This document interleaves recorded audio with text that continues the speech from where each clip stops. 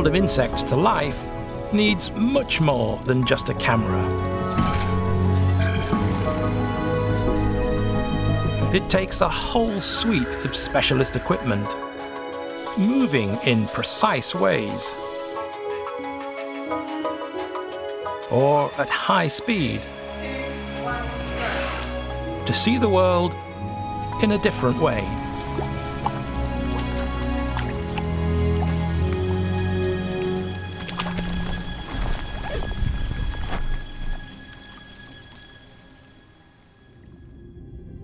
So, what does the world look like to an insect? Here's one way to find out.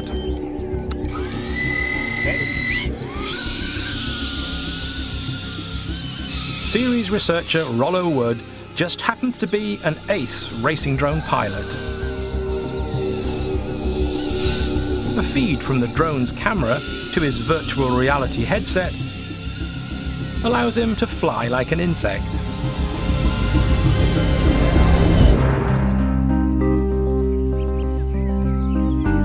To get a bee's eye view of a meadow.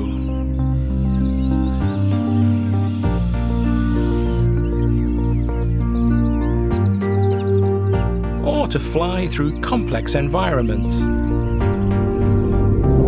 with all the agility of an insect.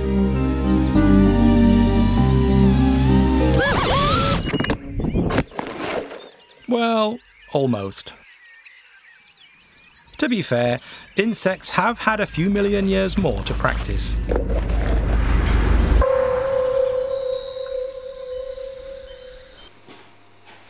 Visiting the tiny world of insects is all about being able to move the camera in 3 dimensions. In tiny spaces. Like inside a computer. Hard to achieve without first performing a bit of delicate surgery.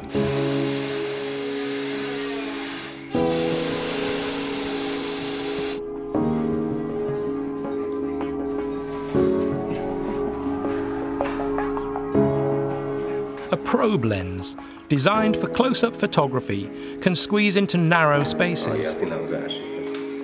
But the camera movements need to be extremely precise to avoid any expensive collisions.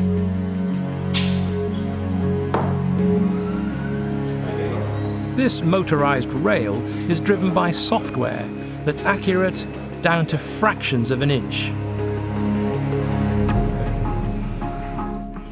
And at the same time, it can drive a turntable to allow the camera to do barrel rolls. It's not straight, is it, completely yet? But it only works if everything is aligned precisely. A very fiddly process. Come over by like a millimeter.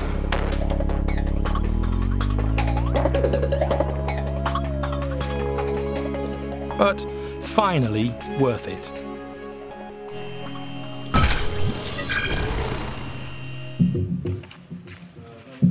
At the other extreme, moving the camera at high speed presents a whole different set of problems. So a bit of acceleration time now.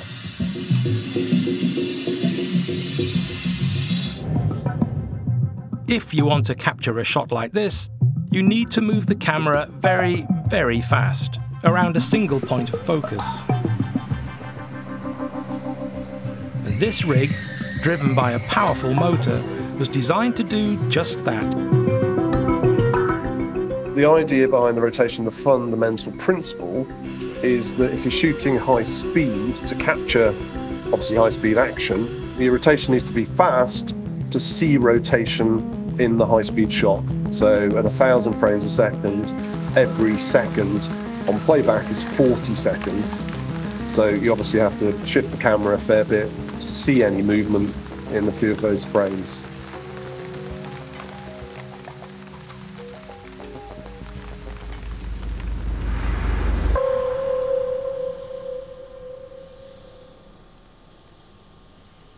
That's fine to move the camera in a circle, but what about more complicated moves?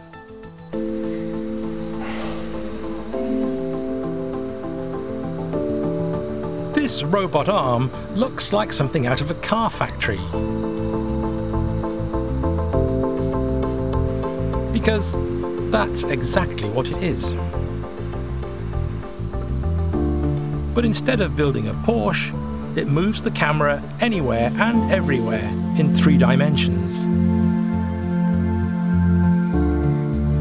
We worked with the world-renowned robotics lab at the University of the West of England to design software to allow us to make these complex moves with repeatable precision. And at any speed. Ready? 3, 2, 1, go. Just don't get in the way.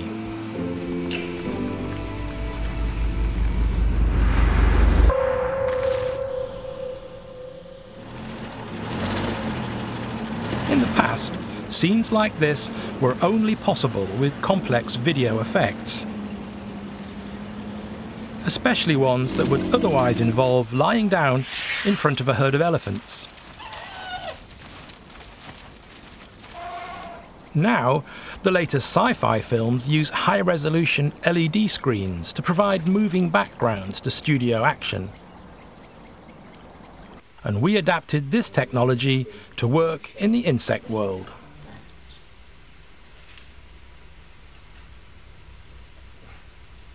And no one got squished by elephants.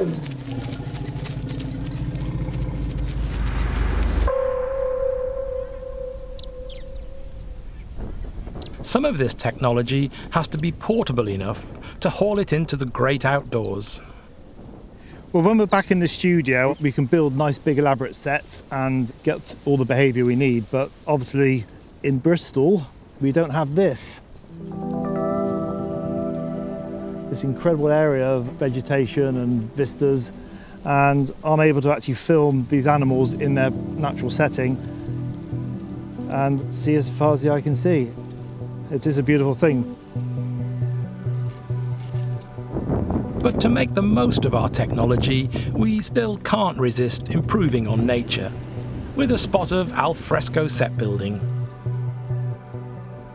Yeah, what we've got here is a roller dolly, which sits on a couple of sets of rails, which means I can move the camera up and down.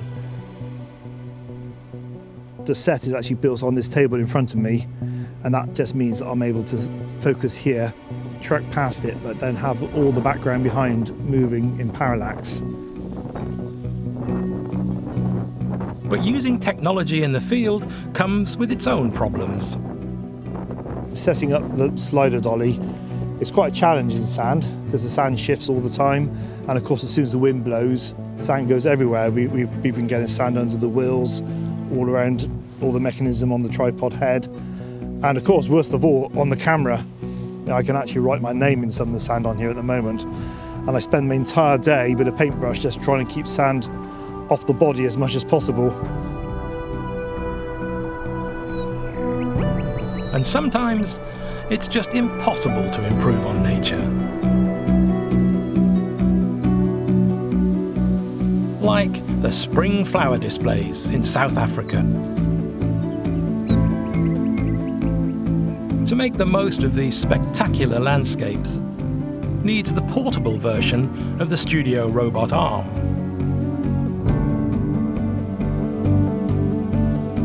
A crane gimbal.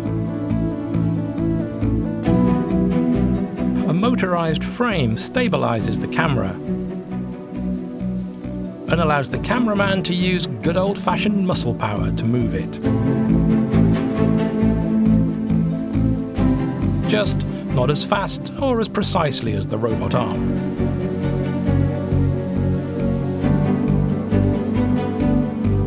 Thanks to all this cutting-edge technology, we could travel right round Planet Insect in style. To reveal the invisible and to celebrate the extraordinary world of insects.